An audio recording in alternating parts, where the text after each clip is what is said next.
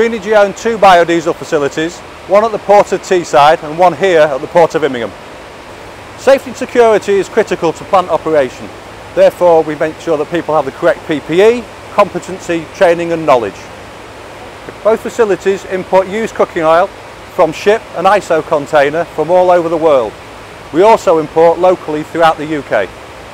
When the oil first arrives on site, a sample is taken from the shipment or road tanker to our on-site lab to make sure it complies with our strict purchasing specification. The process of manufacturing used cooking oil and converting into biodiesel can be split into 4 simple stages.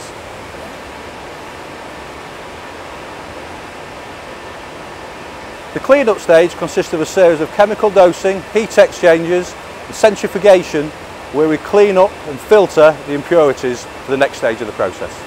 The centrifuge is a high-speed rotating piece of equipment that cleans, washes and filters the used cooking oil.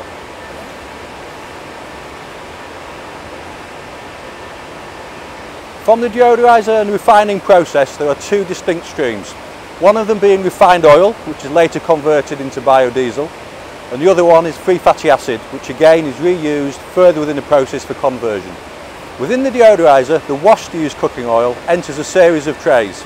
Within these trays there's a series of weirs and holes. Steam is sparged into this oil, breaking the surface and condensing the free fatty acid, pulling it down into a central chimney where it is recovered for processing further on in the conversion.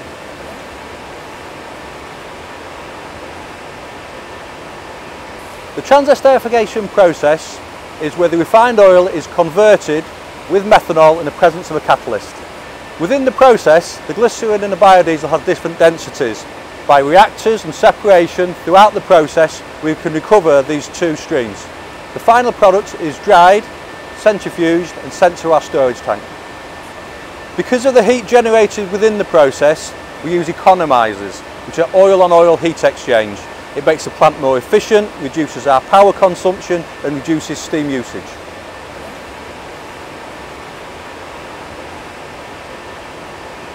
In this final part of the process, we recover unused reagents, wash waters and other byproducts for further conversion or reuse.